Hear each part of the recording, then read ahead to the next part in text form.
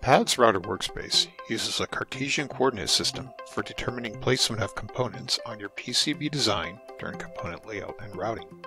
Use the X and Y coordinate display located in the lower right-hand corner of the workspace to determine the position of objects and pathways in your PCB design.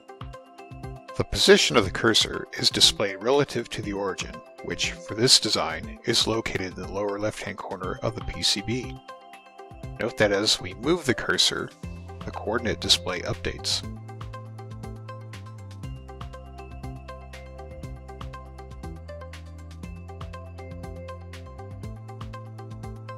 In PAD's router, you can enable the smooth scrolling feature to pan across a design when positioning a selected component.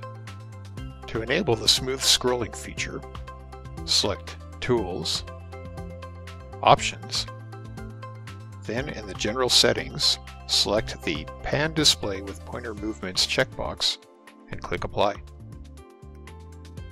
With smooth scrolling enabled, you can select any component and pan across the design while positioning it.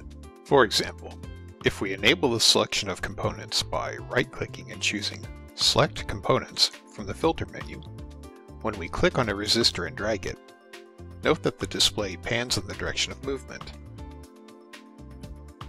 This feature is useful when you want to reposition a component while zoomed in on a design. Press the Escape key at any time to exit or quit a command. The navigation window is a helpful way to view PCB design detail without changing the view in the main workspace window. As you pan across the PCB design in the main workspace window, for example, the view in the navigation window updates. Pressing F5 zooms in on the PCB design detail, and pressing F6 zooms back out.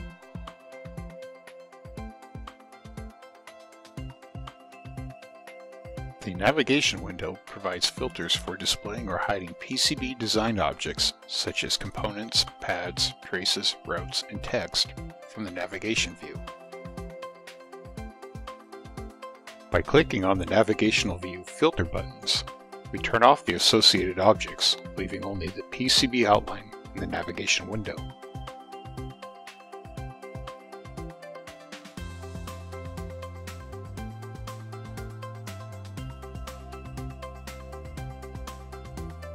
Use these navigational filters to display only object types you want to see in the navigation window.